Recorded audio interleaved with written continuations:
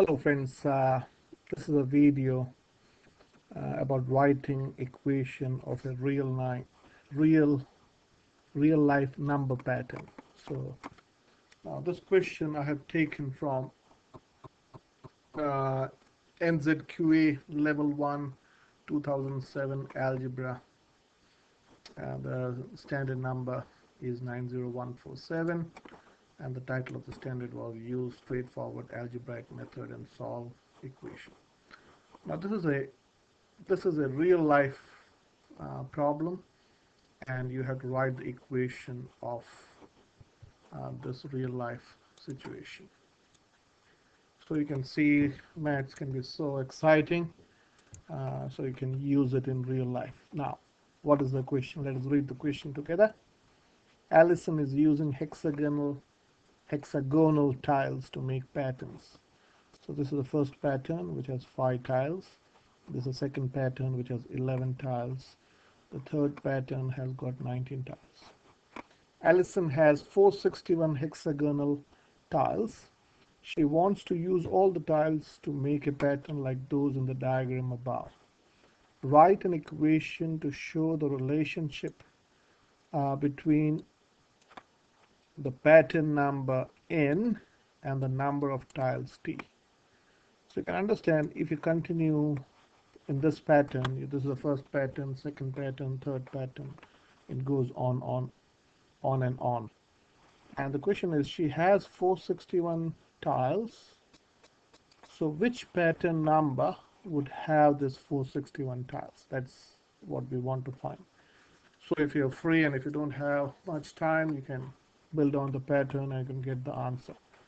But we don't have time, and in this question, this is an excellence question in 2007, you have to write the formula between t and n. Now, so what I've done is I've made a column of, this is n, which is the pattern number, t stands for the number of tiles. Now, there's a way in which you find whether the pattern is linear or quadratic. Now, this pattern is quadratic. Why? The reason being, the second difference is 2. Now, what do I mean by that? Now, if you take the difference between 5 and 11, or 11 take away 5 gives you 6. If you take the difference of 19 take away 11, that gives you 8.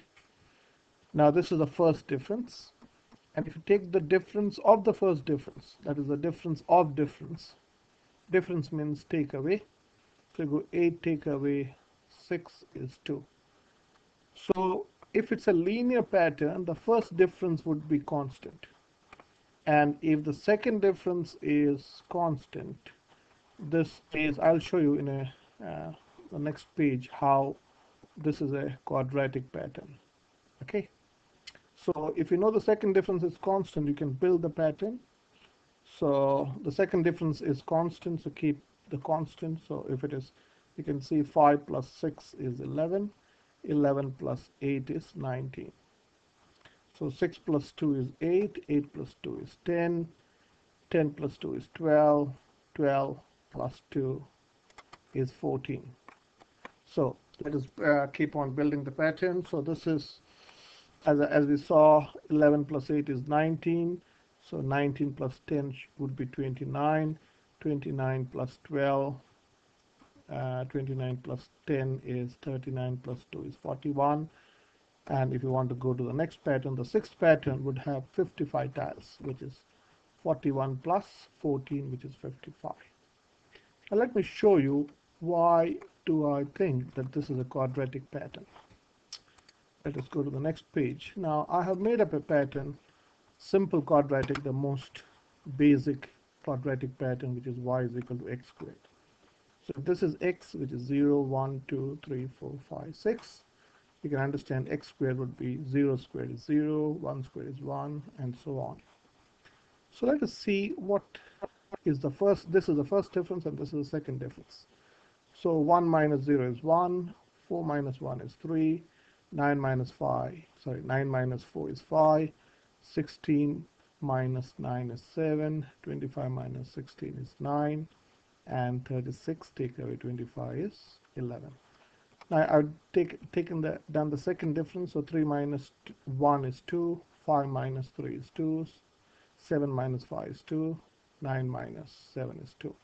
So if the second difference is 2, I can say this is y is equal to 1x squared. We don't generally write the 1, but what we do is the coefficient of x squared is half of the second difference. So let me give me one more example. What do I mean by this? Now this is the second of 2x squared.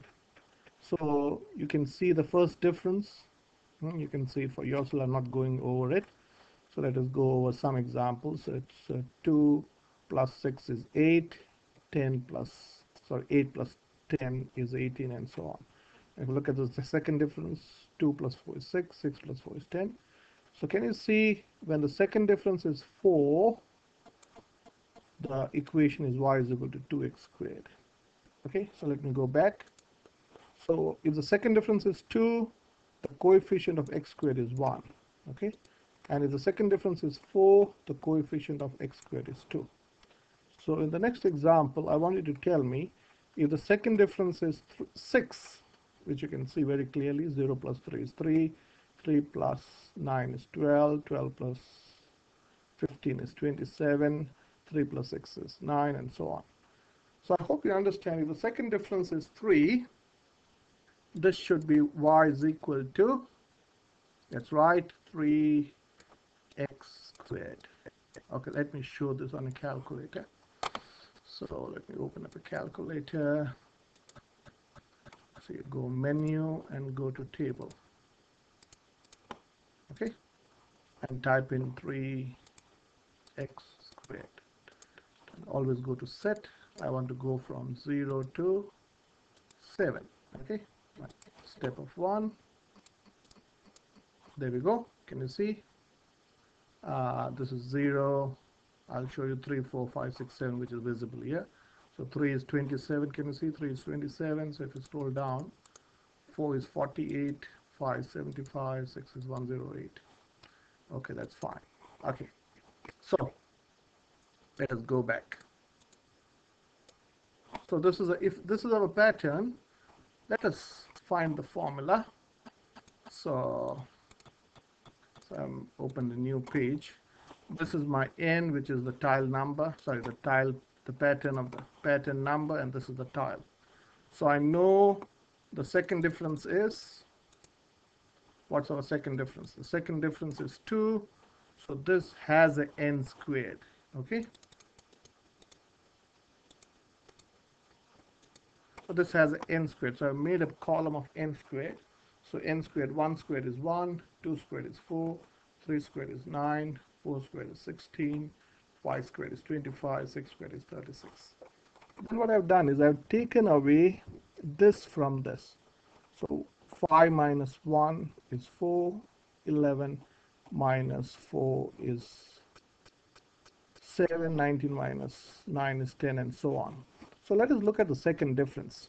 So what's the second difference here? Sorry, the first difference here. So the first difference, if you look at the difference is common. This is 3, this is 3, this is 3, this is 3. So this is a linear pattern. So this t minus n squared, which I've got from this, take away this. This should be, I'm making a guess, should be 3n plus 1. Now how did I get that 1? So I went, how did I get, how can I relate, what I'm doing is I'm thinking, can I relate this 4 with this n? And I know the first difference, which is common, which is 3. So this number 4 has to be 3 times this. So if I go 3 times 1, it gives me 3, but I want to get 4, so I have to add 1. So does it work here? So 3 times my n is 2 here, so 3 times 2 is 6, plus 1 is 7. Does it work here? So my n is 3 now, so 3 times 3 plus 1 is 10. It works. Let me check here. My n is 6 here, so 3 times 6, which is 18 plus 1, 19. So now if you look at this, if you can you understand 1 plus 4 is equal to 5. Okay, 4 plus 7 is equal to 11. 9 plus 10 is 19. 16 plus 13 is 29. 25 plus 16 is 41. Hopefully this will get a bit difficult. 36 plus, you can check it on a calculator, is 45. So I can see now this is made up of this plus this. So I can write t should be n squared plus 3n plus 1. Okay, so let me check this whether it works. Let me bring up the calculator. Okay, so I'll go to table, which is, okay, I'll type in my equation, which is, I can't write n squared, I'll write x squared plus 3x plus 1. I'll start from, say, 1 to 5. That's what I want, yeah. And table. So here we go. 1 is 5, 2 is, okay, let me show you. Okay, yeah, you can see very clearly 1 is 5, 1 is 5, 2 is 11, 3 is 19, 4 is 29. So my formula is right. In the next video, I will show you how you can do this on the stats mode without without doing all this. Okay, so it's a bit cunning, but you can do this without doing the whole process. See you in the next video. Thank you very much.